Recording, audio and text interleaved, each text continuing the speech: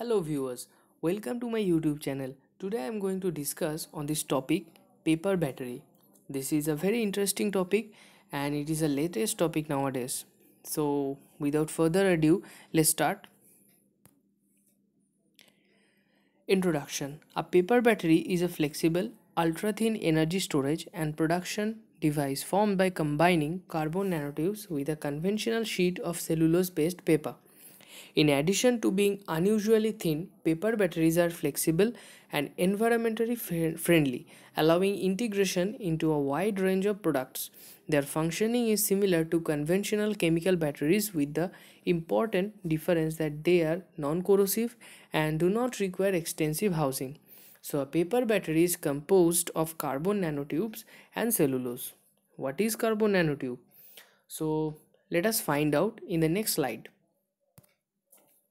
This is the basic internal structure of a paper battery, which is composed of carbon nanotubes and electrolyte present in that. So, what is carbon nanotubes? Carbon nanotubes are allotropes of carbon with a cylindrical nanostructure. You most probably heard about allotropes in your chemistry classes. So, allotropes are different structural modifications of an element. The atoms of element are bonded together in a different manner. For example, the allotropes of carbon included diamond, graphite, and in here, carbon nanotube is also an allotrope of carbon, which are valuable for nanotechnology, electronics, optics, and other fields of material science and technology. In addition, owing to their extraordinary thermal conductivity, mechanical, electrical properties, carbon nanotubes find application as additives to various structural materials. For instance, nanotubes form a tiny portion of the materials in some baseball bats, golf clubs, car parts, or Damascus steel. These are some properties of carbon nanotubes. The carbon nanotubes are flexible and very lightweight. Carbon nanotubes offers high tensile strength. These are good conductors of electricity. Carbon nanotubes have high packing density and low mass density. This also provides low resistance. These are some properties of cellulose. You most probably heard about this cellulose in your biology classes. So the cell wall is the plant cell wall is made up of cellulose. Cellulose is an important structural component of primary cell wall of green plants and many forms of algae. So why we use cellulose in a paper battery? Cellulose is a biodegradable and biocompatible material. These also provide low shear strength, offers high tensile strength, has magnificent absorption capacity and porosity. There are also some pores present in this cellulose. In cell wall, you most probably heard about plasmodesmata. It is the passing through the cell material from one cell to another cell by that. This also have some pores. Cellulose is non-toxic. It can be easily recyclable and reusable. These are the methods of paper battery construction. First method. First, fabricate the cathode and anode with zinc and manganese dioxide respectively. With the help of a standard silk screen printing press, these batteries are printed on to the surface of a paper. After that, this printed paper is infused with the carbon nanotubes. Now let this printed paper to dip into the electrolyte ionic liquid solution. Zinc is used as a cathode, manganese dioxide is used as anode, carbon nanotubes used as electrode, and ionic liquid solution used as electrolyte.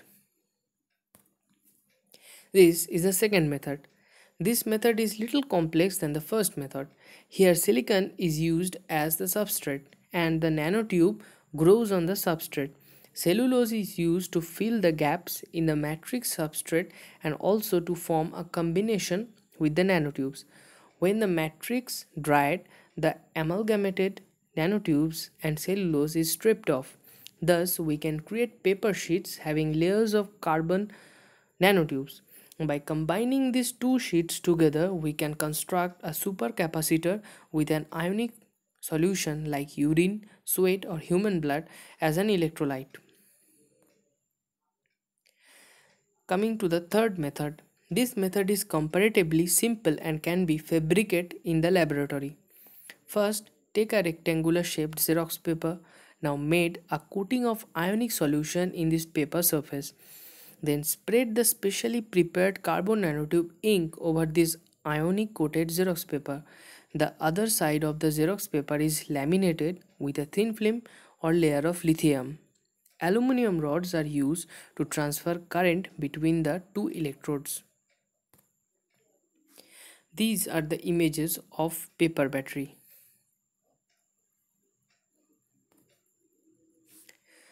So, coming to the working principle of paper battery. The internal performance of paper batteries is identical to that of a traditional battery by generating a voltage about 1.5 volt.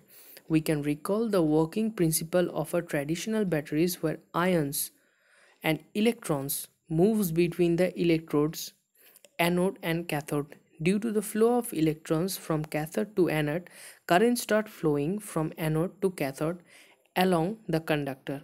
Here carbon nanotube is used as cathode, lithium metal is used as anode. Bioelectrolytes like urine, blood and sweat use as electrolyte. It sounds weird, but this is true. And the cellulose or paper is used as separator.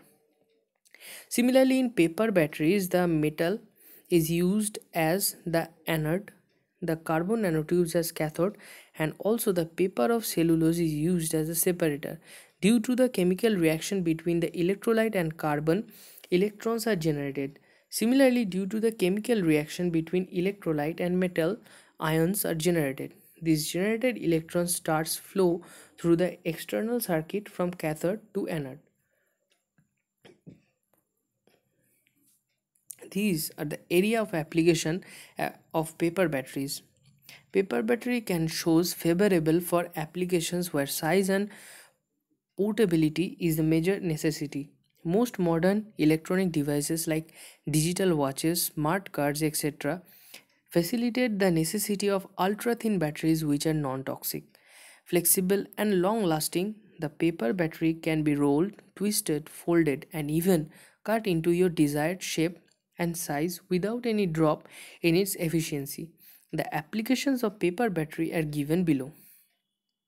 Paper battery can be now implemented in wearable technology like Google Glass, wearable biosensors and wearable computer etc. Used in entertainment devices, used in tags and smart cards, for medical applications like disposable medical diagnostic devices, and also can be used in pacemakers due to the paper batteries non-toxic and biodegradable nature. Ideal for aircraft, automobiles, remote controllers, etc. So, come to the advantages of paper batteries. There are lots of advantages of paper batteries. These can be used as both super capacitor and battery. Paper batteries are very flexible, ultra thin, non toxic, and biodegradable battery. Long life provides a steady power, can be available in different shapes and sizes. They offer high energy efficiency. Paper batteries are low cost and can be easily disposed. They can be used to produce 1.5 volt energy, and also paper batteries are rechargeable. These are some limitations of paper batteries. The construction of carbon nanotubes used in the paper battery is very expensive. There are different technologies are used like chemical vapor disposition, arc discharge, electrolysis, laser ablation, etc. If we inhale the paper battery, they start interacting with the microphages present in the lungs.